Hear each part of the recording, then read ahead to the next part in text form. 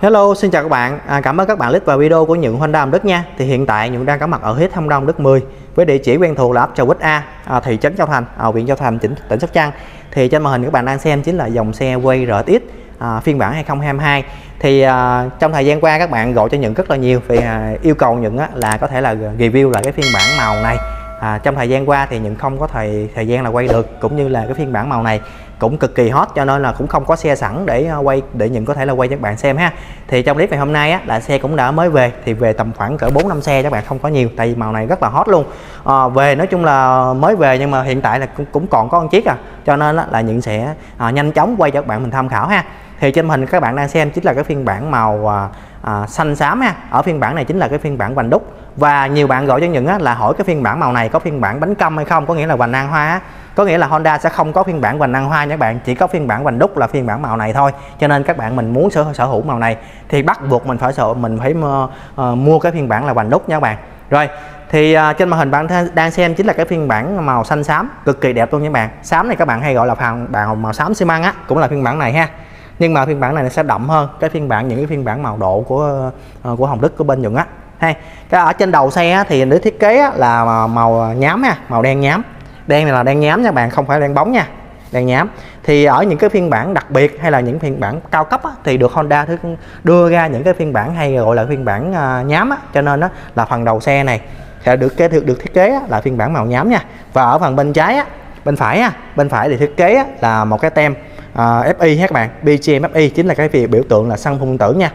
Thì các bạn hay gọi cho Nhận là hỏi dòng RSX là còn cái phiên bản bình xăng con hay không, là Nhận sẽ trả lời trên đây luôn là không còn nha các bạn. Ở phiên bản RSX cái phiên bản bình xăng con là Honda đã bỏ mẫu rồi, cho nên các bạn mình muốn sở hữu lại cái phiên bản đó chắc chắn là không còn nha các bạn, không bao giờ còn nữa. Nếu mà các bạn muốn sở hữu thì bắt buộc mình phải mua lại những dòng xe cũ đã qua sử dụng thôi đó. Còn ở phiên bản hiện tại, từ phiên bản căm đùm căm đĩa hay là phiên bản bánh mâm đều không còn, đa số là xăng phun điện tử hết 100% nha các bạn.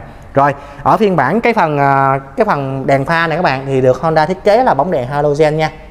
Bóng đèn halogen thì nó cũng có cái ưu thế, nó cũng có lợi thế hơn so với cái thằng bóng đèn led. Thì nói chung là mỗi một cái bóng đèn thì nó có một cái lợi thế khác nhau. Ví dụ như bóng đèn led là cường độ chiếu sáng mạnh, cường độ và cho ra ánh sáng trắng. Còn ở phiên bản này thì cường độ chiếu sáng nó cũng không kém, nhưng mà nó sẽ khác là cho ra ánh sáng vàng.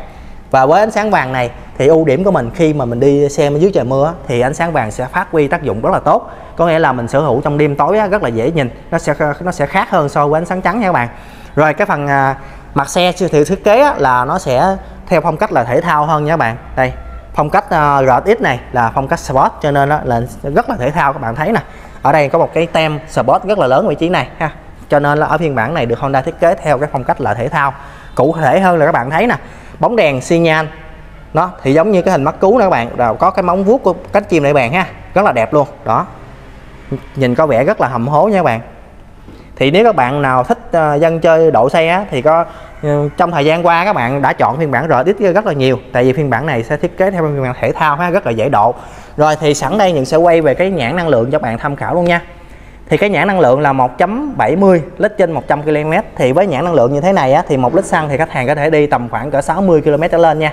Ví dụ như khách hàng mình sở hữu xe mình chạy dạng như tốc độ bình thường, không nhấn ga này nọ thì nó sẽ tiết kiệm hơn cái nhãn này luôn nha. Cái nhãn này giống như là cái trong điều kiện là bình thường, ví dụ mình chạy khả năng tiết kiệm nhiên liệu thì có thể là tiết kiệm hơn ha. Rồi ở phiên bản này chắc chắn là vành đúc rồi, là sử dụng là thắng đĩa nha các bạn. Đó, vành đúc thắng đĩa.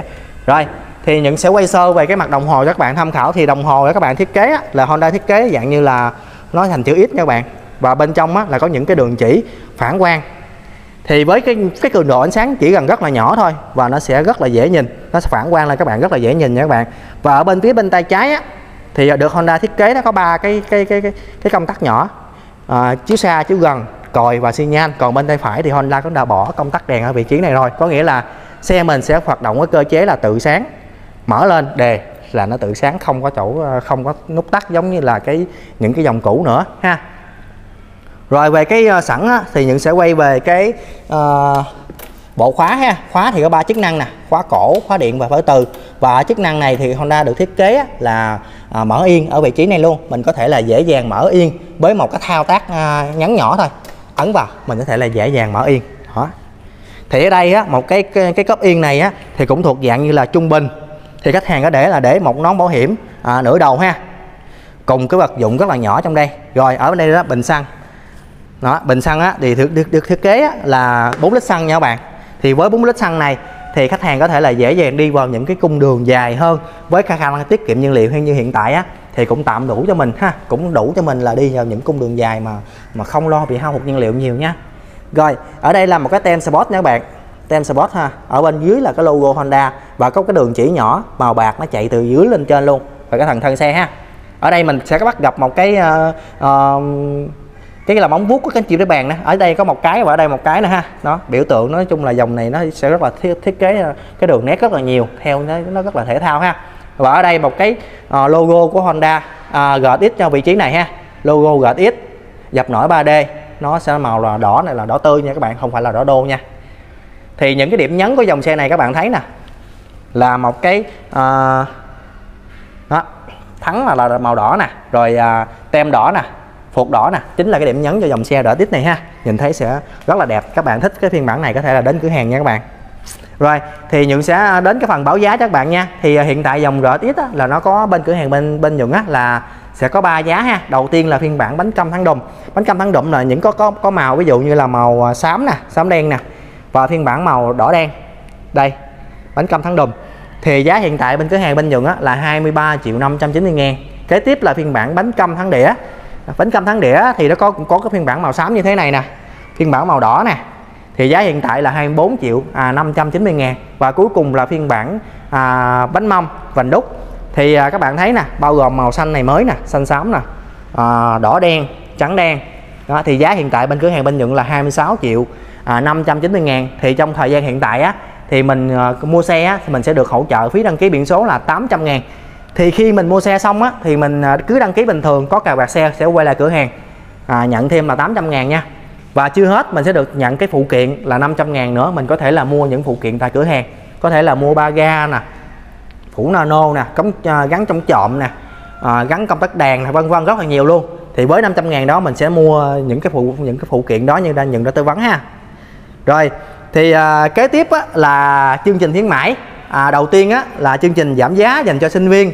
Thì nếu như mình đang là sinh viên á, thì sẽ có chương trình giảm giá là 700.000 trừ thẳng trên giá, và cũng như là tặng cái ba lô cao cấp của công ty Hồng Đức. Kế tiếp là cái chương trình dành cho công nhân. Thì nếu như là cô chú anh chị đang là công nhân á, thì mình sẽ được giảm giá là 500.000 trừ thẳng trên giá. Và cuối cùng là chương trình thu cũ đổi mới. Thì điều kiện mình là mình đang sở hữu một dòng xe đời cũ, mình quay lại cửa hàng đổi xe luôn, sẽ được giảm giá 1 triệu đồng trừ thẳng trên giá như giá Nhuận đã báo. Thì giá này đã bao gồm VAT rồi nha. Thì nhiều các bạn gọi cho Nhuận á, thì đã hỏi là đã bao gồm thuế VAT chưa. Thì tất cả những thời gian Nhuận đã báo á, là đã bao gồm thuế VAT hết rồi, cho nên các bạn cứ yên tâm ha. Thì kênh của Nhuận là báo theo đúng giá thực tế trên xe, có nghĩa là tới cửa hàng là báo đúng như giá trên thực tế trên xe thôi. Còn nó sẽ khác với những cái kênh khác là khi báo là chưa có bao gồm thuế VAT, cho nên là giá này đã bao gồm thuế VAT. Các bạn chỉ cần về đăng ký biển số là bao gồm đóng trước bạ và đăng ký biển số là xong nha các bạn. Rồi về cái phần trả góp á, thì dòng xe RX này thì cửa hàng bên Nhận đang hỗ trợ cái chương trình gọi là chương trình trả góp và nhận cào quạt gốc luôn đó bạn. Các bạn chỉ cần trả trước là 50% thôi sẽ được nhận ngay cào quạt gốc. Thì khi các bạn mua xe á, thì thời gian tầm khoảng cỡ 20 ngày thì ngân hàng sẽ gọi cho các bạn để ra nhận cào quạt gốc. Thì ưu điểm của dòng cào quạt gốc này á thì nó giống như xe tiền mặt thôi ha. Nó cũng chung là có cào quạt đầu đầy đủ, các bạn mình yên tâm đi đường hơn nha. Rồi thì nếu như các bạn mình có nhu cầu lên hồ sơ online á, thì cứ việc liên hệ với Nhuận qua số điện thoại là 0964 234 878 thì Nhuận có thể là tư vấn cho các bạn lên hồ sơ online ha, một cách nhanh chóng và đơn giản hơn để mình hỗ trợ mình nhận xe ha. Rồi Nhuận sẽ kết thúc clip đây nha các bạn. Thì hôm nay là ngày 29 thì Nhuận sẽ tranh thủ post clip vào ngày 30 nha, nếu như Nhuận có thời gian. Rồi thì những clip sau thì Nhuận sẽ báo giá Nhuận xong dòng xe Black nè, future trở lên thì các bạn đón xem clip của Nhuận nha. Rồi xin chào và cảm ơn các bạn đã xem clip của Nhuận luôn ạ.